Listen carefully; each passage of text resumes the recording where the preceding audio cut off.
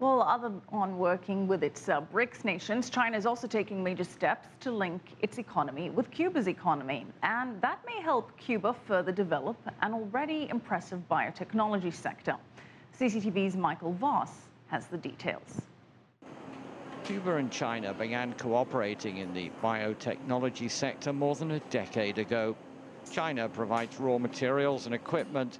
There are also 3 joint venture companies in China producing Cuban-developed medicines and bioagricultural products.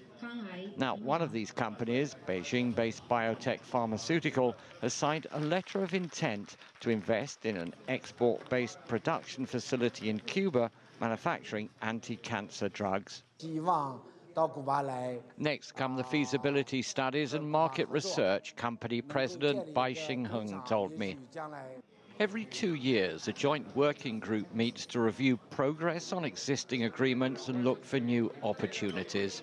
This year's meeting in Havana, led by the Vice President of China's National Development and Reform Commission, saw the signing of 8 new accords. Much of Cuba's focus so far has been on gaining a foothold in China. Now it's looking for Chinese investment to expand here in Cuba.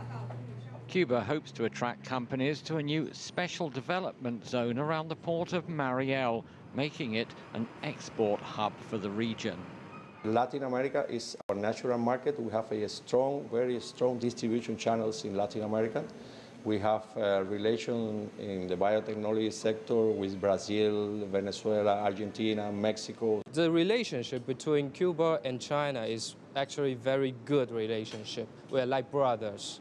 So we'd like to, through this relationship, to penetrate into the Latin American market.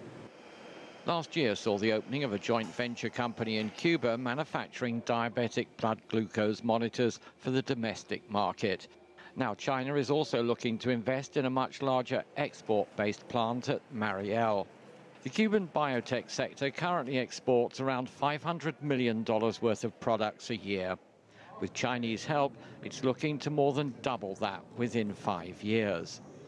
Michael Voss, CCTV, Havana.